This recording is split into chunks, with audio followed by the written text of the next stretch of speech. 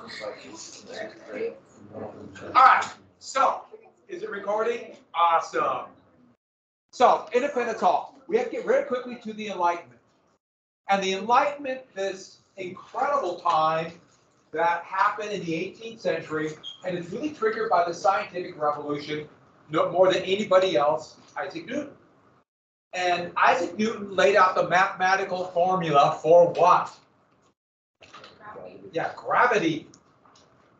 And his Principia Mathematica. Oh, and if you like calculus, he's the one who perfected calculus. Yes. Who likes calculus? Who hates calculus? Who will never be around calculus and will run away in fear? Okay. There was a calculus before, but he's the one who really laid out a usable calculus. And once that happened, all kinds of math happened. But Newton laid out the mathematical formula for gravity. And basically, he set the stage this idea that we now know how the universe functions. Everything functions by these nice, precise mathematical laws. And 99.9% of the time, the mathematical laws work. That 0.1%, insanity. But that's another story. And so if the whole universe operates that way, can't society? Well, maybe not, but that's what they hoped. I know you're shaking your head. Yeah, there's arguments with that, but they thought. And that was the Enlightenment.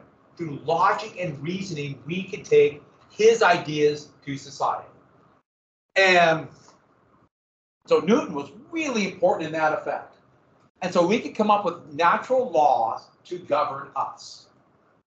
Put people in the situation where then we could use almost like mathematical formulas. And by the 1700s, they're designing cities that funnel people in certain areas and organize. They're designing buildings for these same purposes. They do it today, and as we all probably could guess, it has limited effect, but that's what they're sincerely hoping. And this is very much an idea of the elite.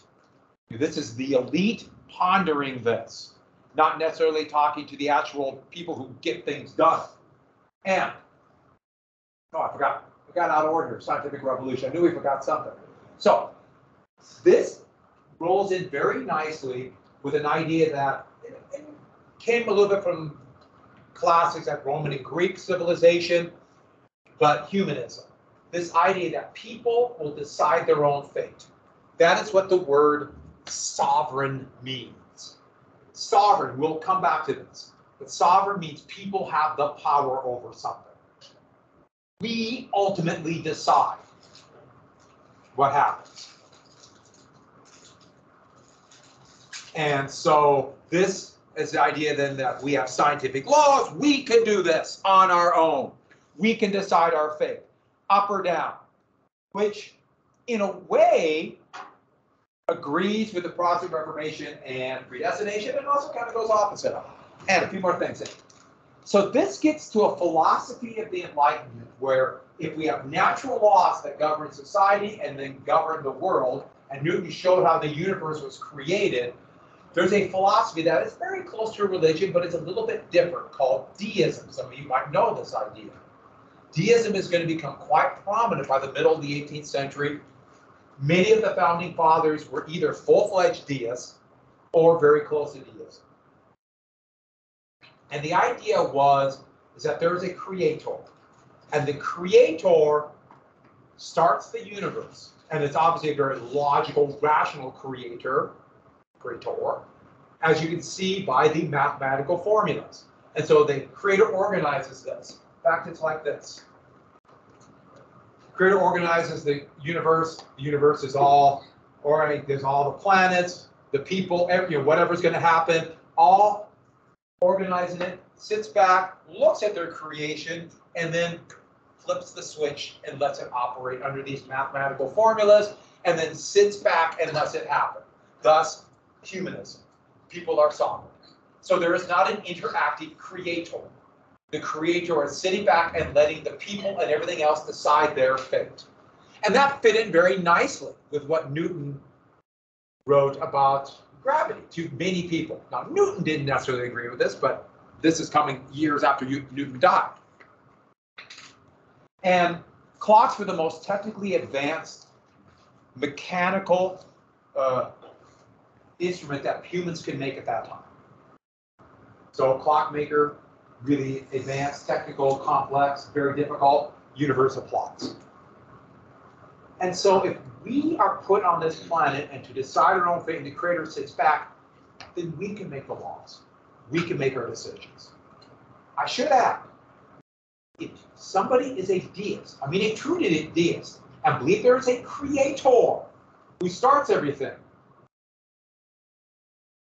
by definition, they're not completely Christian if they're Christian, or not completely a Muslim, or not, not completely Hindu, because those have interacting creators. You get the point there. And so there's going to be people like Thomas Jefferson, who was a deist, who will be criticized for not being Christian in a society that was majority Christian, especially after the First Great Awakening. George Washington, even though he always went to the Episcopal Church, Anglican, he never used the word God. He always used the word creator. That's deism. Do you notice it says creator? Jefferson. Now, that doesn't mean there wasn't actually a great First Awakening influence on the Declaration of Independence. And a lot of people at these religious revivals were talking about we need democracy and equal rights for everybody. And so it was a complex time, but that's deism. So we decide our fate, not somebody else. And this would be personified by a lot of philosophers. Obviously, this is not a philosophy class. We're not going to go through all of them, but we must mention John Locke. John Locke, he's really almost like right before the Enlightenment, would have great influence on him. He's an interesting guy. He's going to try to justify the glorious revolution in 1689, where King James was kicked out and King William was put into power. How do you argue with this? And he is considered by many the father of liberalism. Liberalism comes from liberty, that term. In fact, they go hand in hand, even though you're not going to see this really used until the French Revolution. And what is liberalism? And the term liberal, therefore, comes from that. Today, it means that everybody has certain natural rights. Certain natural rights. And that's the reason for government, to protect our rights. We have these certain rights. And what he said is King James II was dissolving these rights, and therefore he must be overthrown. We all have these rights. Now, what are these rights? He said life, liberty, and property. Remember I told you about property, how you're not truly free unless you own your own land, and therefore you won't be told what to do. That's what he meant. Even though, what if you don't have property?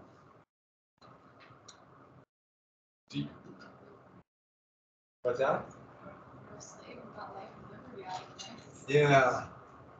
So, and does that mean only people with property have the rights? I mean, it's really confusing. It's just, well, that is why future philosophers will take that, take it from property to the pursuit of happiness, implying property is more broad than just simply owning a piece of land. Because that throws some things out. And Locke really also was kind of thinking, yeah, everyone is equal. We all have natural rights as long as you have property. Then you don't really have rights. He was an elitist. But that's the Enlightenment. Locke had great effect on the United States. Life, liberty, and the pursuit of happiness. You read that last night or the period before, as you're quick scrambling 3 minutes before the class started, right? That's right. All right. So let's get very quickly. We're not going to jump right there. It's a justified, get allies, but 5 people wrote the Declaration of Independence. And we'll get the first 4. All we need to write down is the committee of 5. They picked 5 people.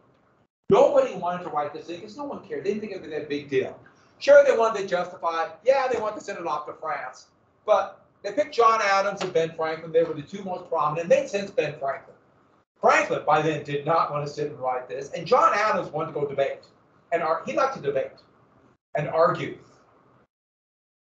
And he was one of those people, if he was in a good mood, he would argue, debate, be happy and jolly. If he was in a bad mood, he was in a dark place. who want to argue. He'd probably be close to what we consider almost like bipolar disorder. Just up and down. Franklin thought he was a lunatic. Robert Livingston of New York and Roger Sherman are going to be two very prominent patriots. Livingston's not as well known. Sherman's got a big deal with the Constitution. But then on John Adams' suggestion, they need somebody from Virginia. And he picked somebody who he had read his writing. He wrote the Virginia Declaration of Religious Freedom, the charter to the University of Virginia. He didn't talk much. He was actually pretty shy, an introvert, Thomas Jefferson. And then what they did is, Adams and Franklin especially, they wanted to do, Franklin, they wanted to debate, go off to the City Tavern, which is now part of the National Park Service within Philadelphia. I ate there. You can order food from the 18th century. Okay, that sounds good. Preserved from the 18th century, cooked in the style of the 18th century. Is that better now? It was good, but a little bland. Whatever. It was fun. But, debate the big events. That's what they thought people would remember. They didn't want to sit and write. It's going to be a lot of, especially the rough draft. Get the rough draft down, then they can all make changes. And so they went to Jefferson and tried to convince him to write it. How did they convince Jefferson to write this thing?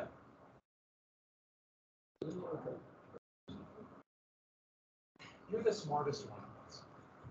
Nobody knows more than you do. We could never write the way you do.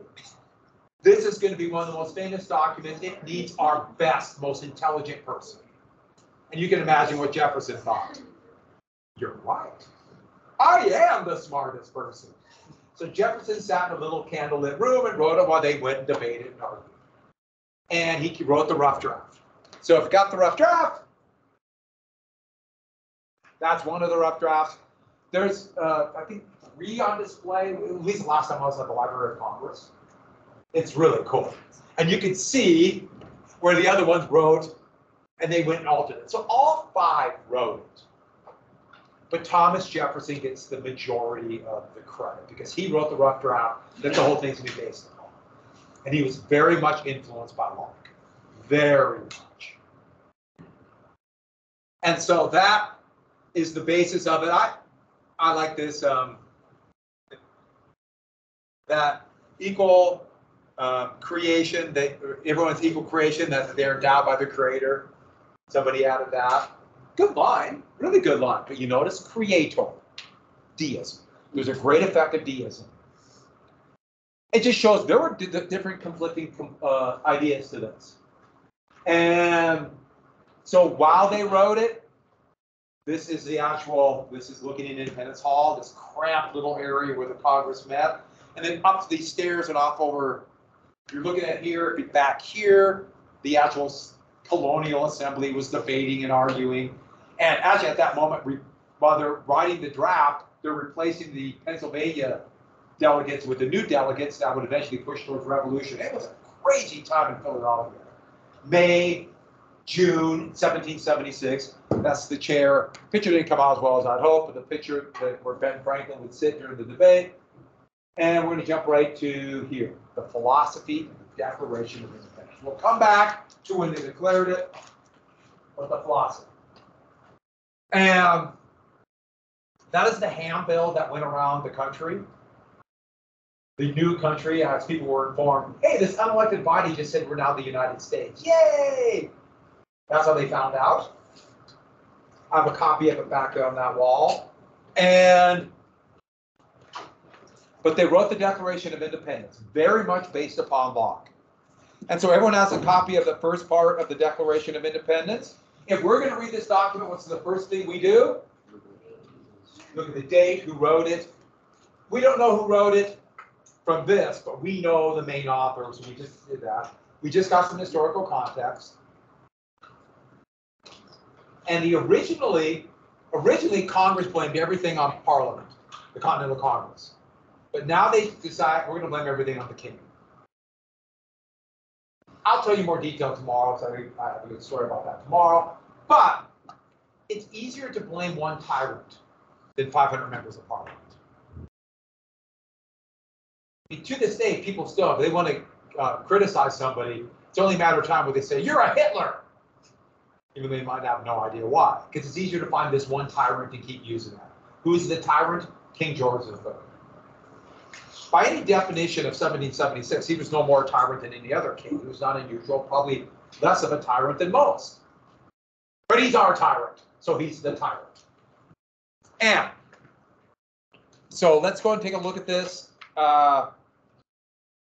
Think about historical content, and then we start reading the document. And so let's read through it. So I'm going to ask someone to read. I'm going to get rid of this book. I have all kinds of stuff on here I never look at. Bring these scissors. Oh, where should I put my clock? Did we talk about this yesterday? No. Yeah, I'm going to ask my class, where should I put my bird clock? Next to the on the other side of the projector. Huh? No, it doesn't make the bird noise. I know. The other side of the projector. I thought about there, but you have to, it's hard to get into the cinder block. I don't know, it's a tough one, but I like my bird clock. It's got one of my favorite birds, Stellar J. My parents, my mom and dad did not realize what a sense of humor they had, but they named me my first and last name after birds. So,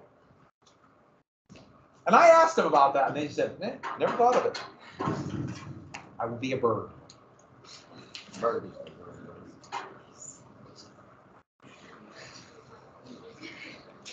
So, I'm going to ask someone to read this, and the first part's pretty basic,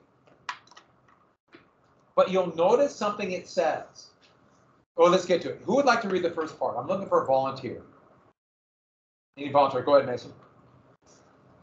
But in the course of human events, it becomes necessary for one people to dissolve the political bands which have connected them with another, and to assume among the powers of the earth the separate and equal station to which the laws of nature and of nature's God entitle them. A decent respect to the opinions of mankind requires that they should declare the causes which impel them to the separation. Good. Perfect spot. Well done. Just basically announcing we have real reasons to do this. But do you notice they said nature's law? That's deism. That's very much a deist idea. There are nature's laws. Nature's God. Now, that really shouldn't change anything about it, no matter what your point of view. Why aren't you trying to give that idea of they're thinking we can come up with rules. We can do this. So we have real logical reasons. And we're going to list them out. This is not just us whining and complaining. We don't like Britain, yeah. But that can hurt my throat. But then we get to the meat of the philosophy. And there are three big parts of it. Three big parts. So I will have to stop you gently. But who would like to read the next part? Go ahead, Dan. Good. All men are created equal. What flew off? Oh, a magnet. So we hold these truths to be self-evident that all men are created equal. Is or was this self-evident? Absolutely not. This was pretty radical stuff. It was kind of this Enlightenment idea, but there was also kind of this populist idea that we should be equal, meaning one or two people shouldn't have all the stuff, all the food and all the wealth and all the clothing and all the heat and a better life for their children. We all should have this. I mean, this was pretty radical stuff. I should add that last part was not Thomas Jefferson. It was men like Thomas Paine. Oops. Put that up there. So the first point is equality. Now, this is kind of a throwaway too. A lot of white people were saying, we are, yes, equality. But equality doesn't mean we're all actually equal. It's more complex. What they meant was this. All men. They meant all men. But you notice what? It's been 100 years since Bacon's Rebellion. But he said all men. But Thomas Jefferson said this 100 years after Bacon's rebellion, he meant all what kind of white men. He meant all white men.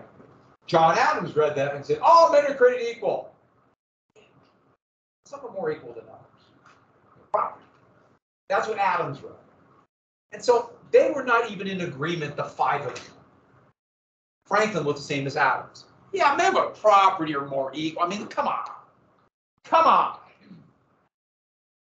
But the great thing about this document is it grows. It is not frozen in time. And so we can look at this today, as a significant number of people do. Of course, not everybody, but a significant number, and say all humans. And you notice something else. It doesn't say citizens of the United States. It says all men.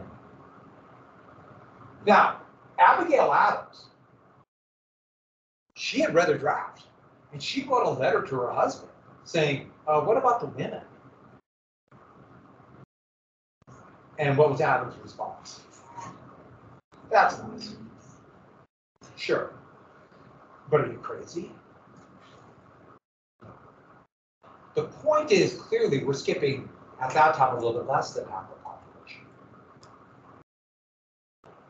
And so, even then, they knew it, but we could say, now, it's all humans. And it's not, they knew it. Adams knew it. Others knew it. And thought, no, we couldn't do it. No, it's too controversial. So she noticed this. And a few more things. What does equality mean? A couple of things that comes out of this. As they saw equality under the law. Regardless of whether or not you're the king or the lowest laborer, the jacktar, we're all equal under the law. So the king can't go beyond the law.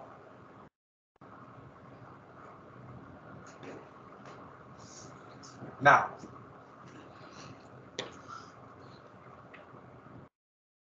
there's elements of things aren't very true about that.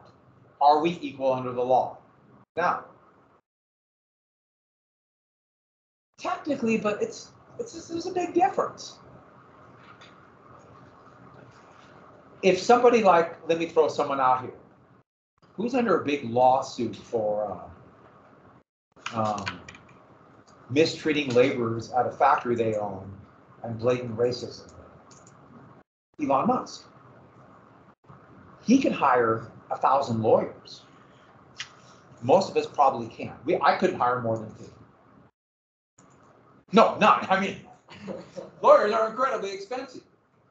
They put all the areas of the Tesla factory in California, all the workers who were not clearly of European descent, they put in one area, they dumped the plantation. Oh. And that's what they did the worst jobs in the Tesla factory. And they had to move from California to Texas because of this, because it's Texas. It's not very slow. So, next.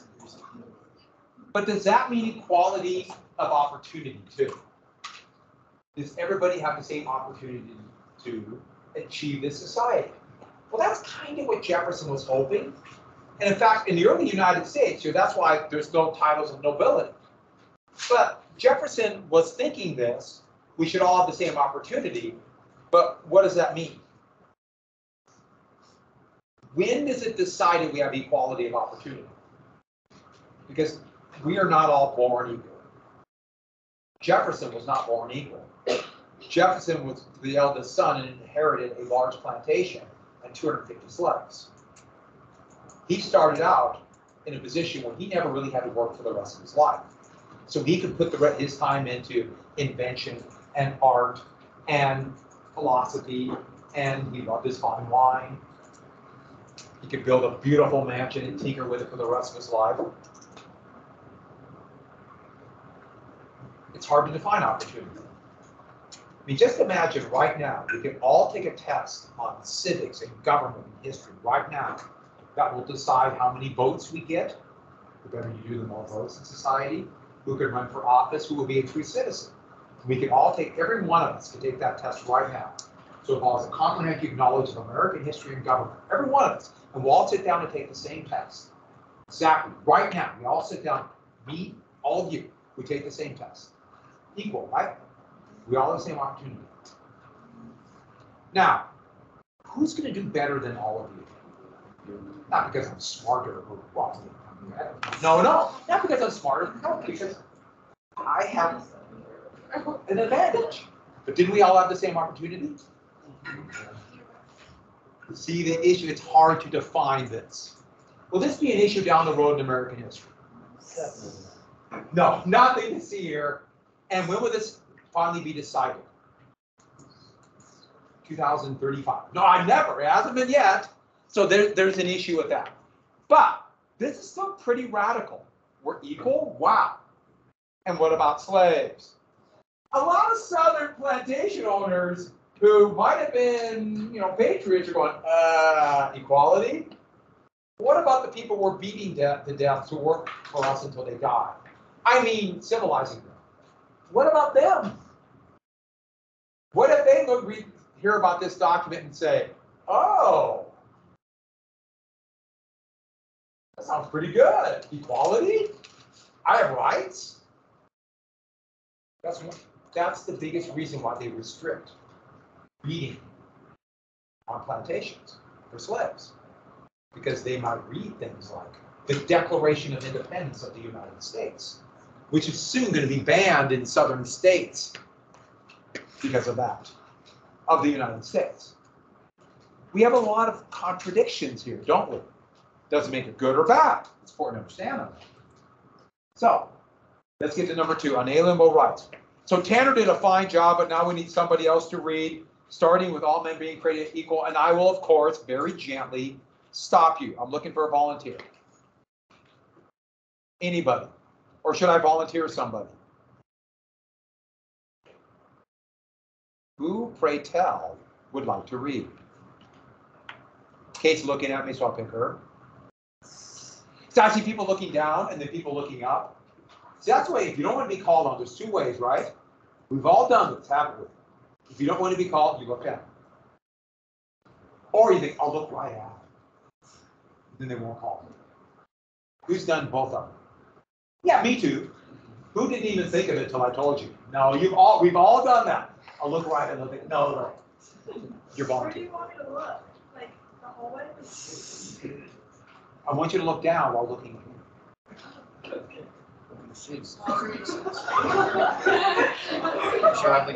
By the way, isn't that's very psychotic, doesn't it? Okay, moving on. Start at equal.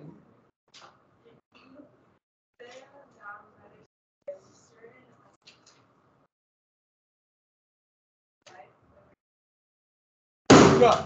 Life, liberty, they don't make magnets like they used to. And the pursuit of happiness.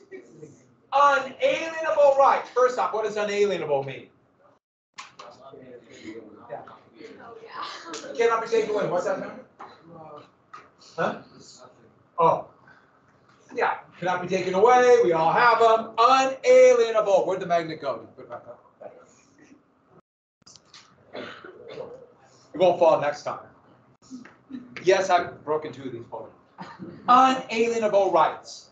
They can't be taken away. We have them all. And there are 3 rights there. We all have them. Oh, almost forgot. So John Locke wrote Life, Liberty, and Property. Francis Hutchinson would be the one to say, no, property just sounds like accumulation of property. That doesn't sound very noble. Pursuit of happiness. That's different.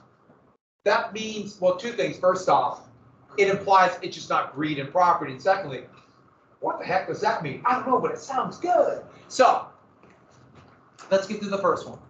What, pray tell, is life? Okay, now I know you're saying that, but lots of things are alive. Trees are alive.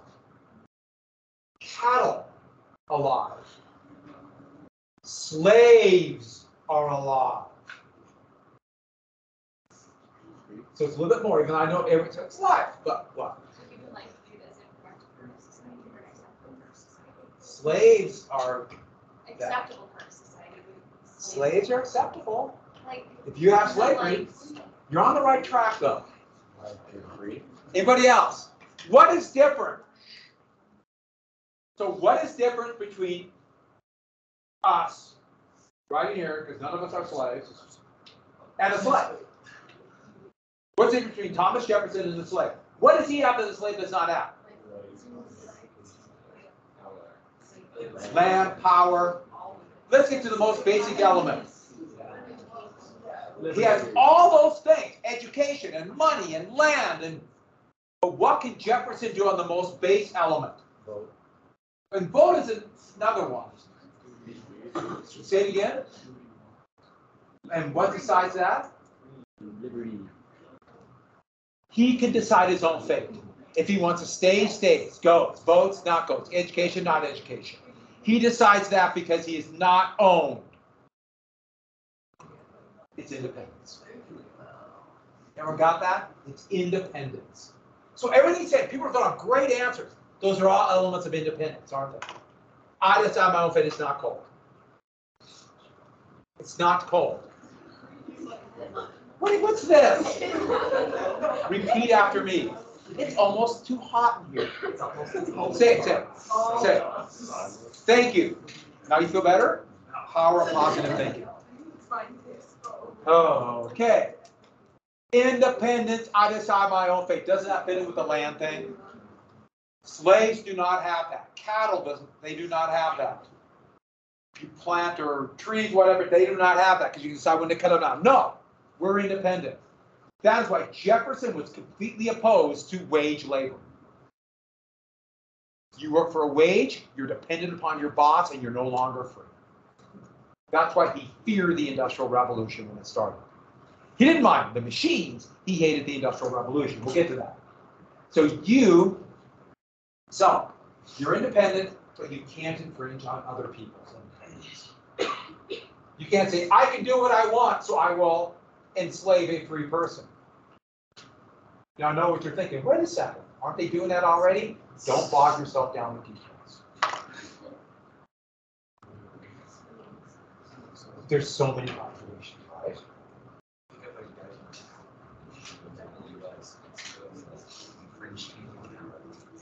I know. Jefferson was really guilty about this, but he didn't want to give up his wine. Next, liberty. What is liberty? Freedom. It's more than freedom, because freedom implies you basically your freedom to do what you want. I mean, what if I was free, do what I want, and my idea of freedom would be just to walk through these aisles and steal all your stuff? You're free to stop me. You're on the right track. Why don't I do that? Someone said more. Well, even if you're mean, you still might not do it. I'm a mean person, but something stops you from doing that. I mean, why don't I go through with a hammer and start beating you on the head? Because somebody said it. But what decides your moral? Someone said it. Your conscience. That's what stops you. You don't murder people because there's a law. You don't murder people because of your conscience. You know what's wrong. Oh, you weigh the options too if I get in trouble. But also, your conscience decides whether or not you follow the law. The reason you're sitting in here and not leaving is your conscience. You've decided it's the right thing to do, and you do the math. What kind of trouble I get, I go through the process of it. Is it the right thing to do? Is it worth it? Am I going to learn stuff? Is this the hoops I have to jump through to get through society? When you laid out all of these options, that is your conscience.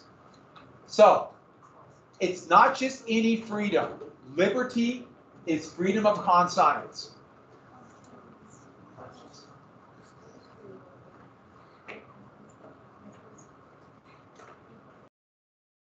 Freedom of conscience. That's what decides our fate. We follow that. Now, if you're not independent, you don't have liberty, period. Because you're always worried how this will affect others. And this is the way life is now. When you go off and go, if you have a job, you give up your liberty because you're not independent any longer. You have to obey. These are serious issues that weigh on us to this very day. Once again, can't infringe on others' rights, right? And let's get to the next biggie. What the heck is pursuit of happiness?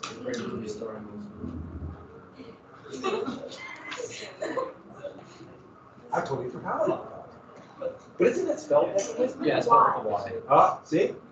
Based off the daycare. You might know what this means. Now, pursuit of happiness. This is kind of a tough one. But think about property. Think about property. Everybody think right now to yourself, what is your most valuable property you have?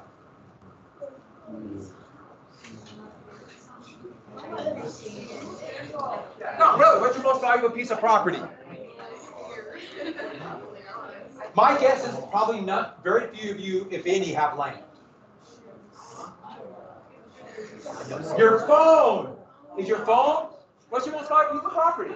Is it really that's the most valuable piece of property you have? Everything you have, everything. So more valuable than your thumbs.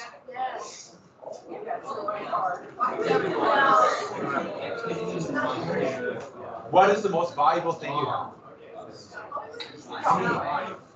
My kidneys.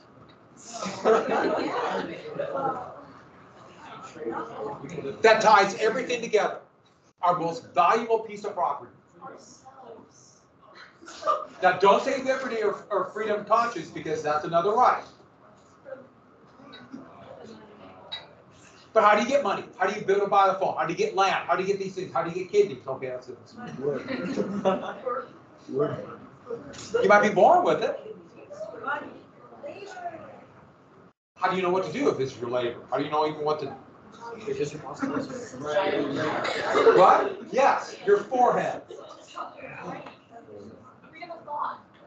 On the right, because that kind of bleeds into here. No. What about here? But what about that?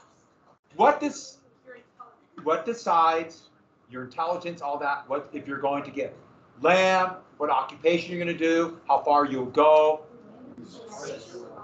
All you're saying is basically what you can do with your hands, what you can do with your abilities. Pursuit of happiness is to go as far as your. So all of you are giving great answers, but you think about it for a second. It's really how far what you're born with, your hands, what you can do. You decide that fate because you have liberty. What your abilities. That's your most valuable piece. And so it's kind of is you're pointing to your brain and what you can do. And of course, not everyone has the same abilities, but you go as far as your abilities take. And that fits in with this idea of equality of opportunity, which of course then we get to all the complexities of what that really means. You might have great abilities, but never have the ability to use it. But as far as this can go. And so that is better, that alleviates the problem of you need property to truly have rights. Of course, then again, there's some issues with that. But that does, don't forget, you can't infringe on other people's rights. Because if your greatest ability was to come up from behind people, push them over, and rob them of all their stuff, you're infringing on their rights. I know what you're saying, but that's my ability. How dare you infringe on my rights? Well, figure it out. We got to give a few things up to live in this civilization.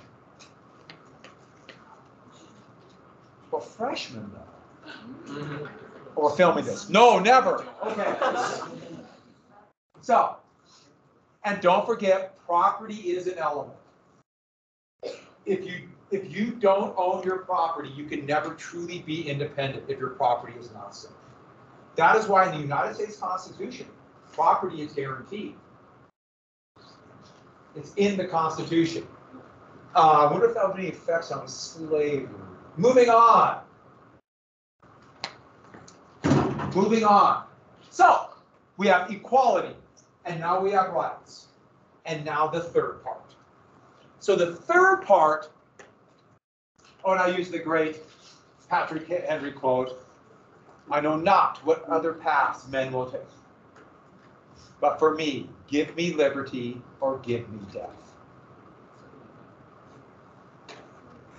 He was a slaveholder though. So there's contradictions everywhere. It doesn't mean he's not wrong, and we can't be inspired by those words. We also can't forget the complexity of the time. That's the hard part about this. Jefferson really did formulate this great document, and yes, he was a slaveholder. And so we can't forget either one.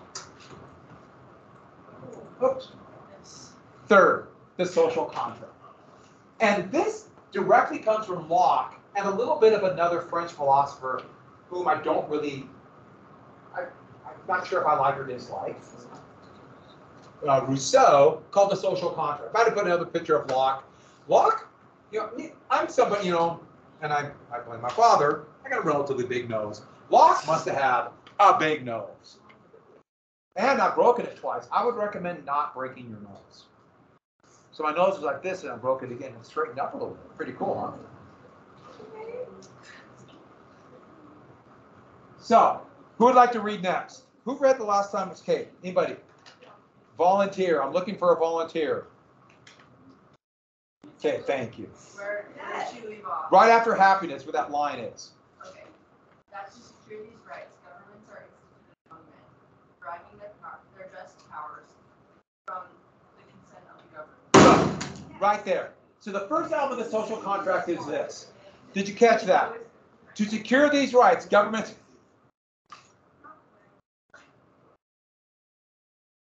oh, not even bothering picking it up, just kicking it at me. He trusts you with the papers. Stay there. Yeah. Governments get their consent from the government. So the reason why, whether you have a parliament or a constitution system like we have, or a dictatorship, they still get their consent from the government. So we have to give up a little bit of liberty. Why? Yeah, well, not order, even though that might be the result. So you all have, we give up some liberty, so we all have what? Yeah, we all have liberty. It could be a lot of liberty or a little liberty. But we give up something to secure some rights. Now, some of you might be saying, wait a minute. You mean Joseph Stalin had the consent of the government when he, or Adolf Hitler? Got to go to Hitler, right? They still, not really democratically, but constitutionally. Hitler had the consent of the government. They let him stay in power. Dictators are kicked out of office all the time. Now, they might be kicked out by being lynched, they might be hung, but the people still give them their power, and they can remove them.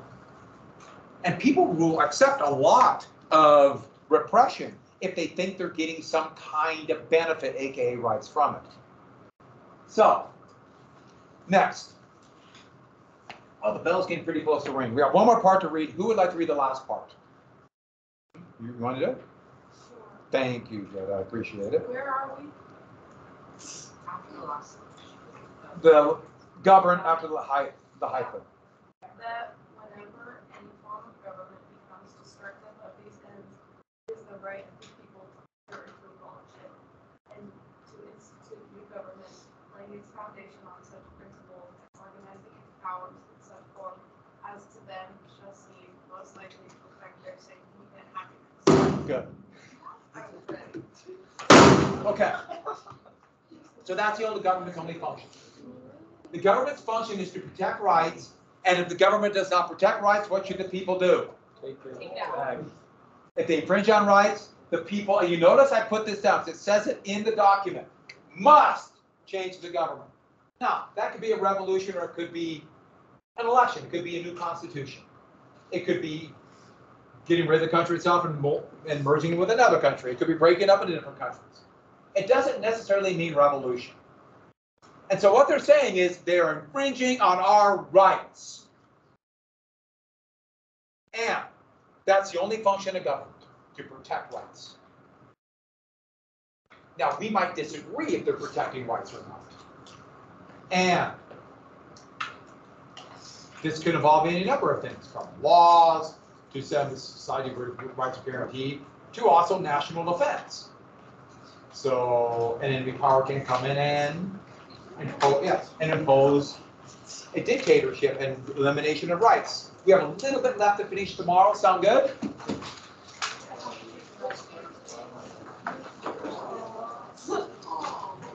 So it'll have to be next Monday.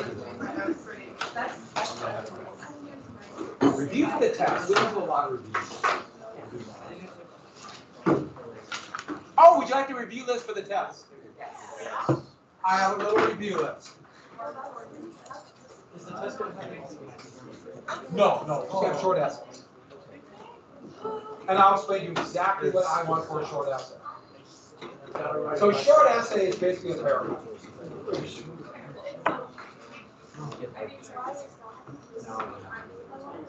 It's something I remember. I saw professors around the college. You have to write. So this is a review list for the test. Now, I give you little hints on this. You might notice asterisks. Anybody want to guess what the asterisks are called? It means there's compared words. Essays, short essays. Some essays are just I will explain exactly what I want. They're sticking together. I should be grateful to Yeah.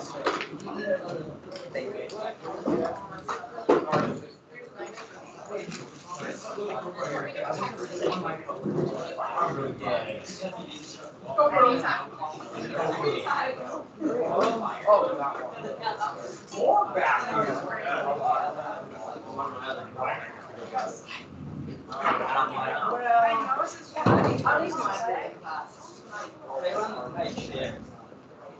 What is this?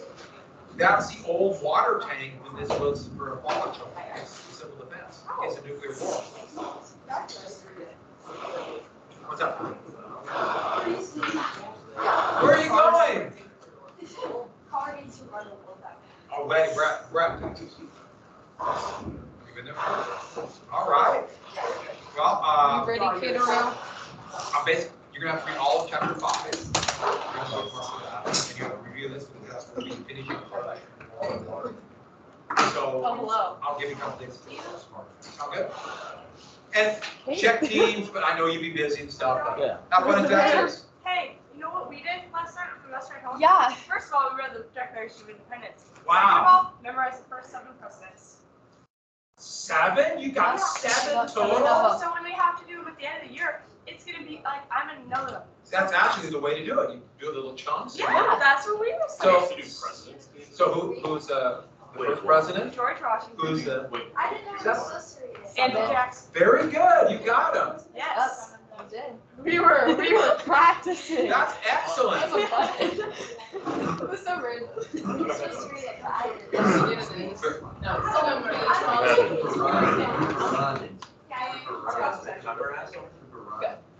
Seven presidents. I am so. We never played one.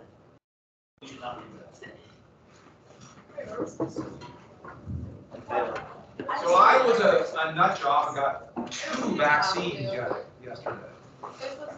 Where those actually shaped. I was making that a joke before, like, you should cut your papers the shapes this is.